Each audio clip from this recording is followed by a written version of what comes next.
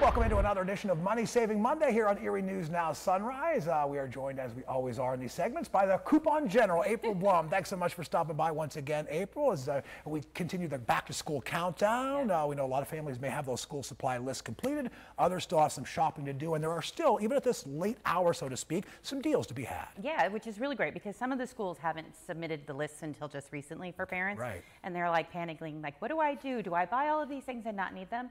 So you're safe. You can do it now. Some great places to shop are Staples. Right now they have up to 87% off, especially on their composition 87%? books. Yeah, which is fantastic. Right. Especially if you have to buy, like my daughter, she needed 9 different composition books.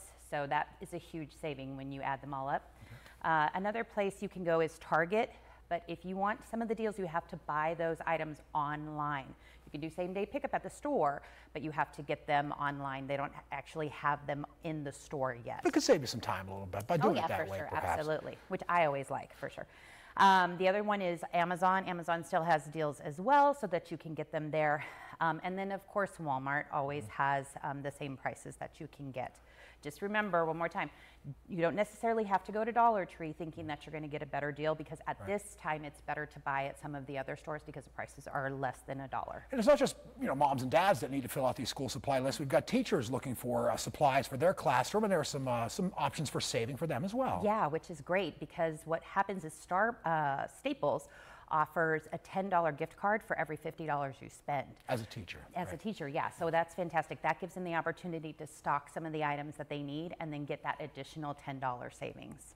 All right, let's talk a little bit about those, the shoes, everything that you wear, the school uniform, the school outfits, they all start at those feet. And the school shoes, there are some deals to be had. Yeah, so right now most of your places are most of your shoe stores are gonna have your shoes at 50% off. This is a great time to buy them. So like, Kohl's has great sales. JCPenney's has 50% off shoes and school clothes, and Famous Footwear, which I know we don't have one here in town, but you can get it online and then have those additional savings, and then they ship it to you, so you don't have to worry about that.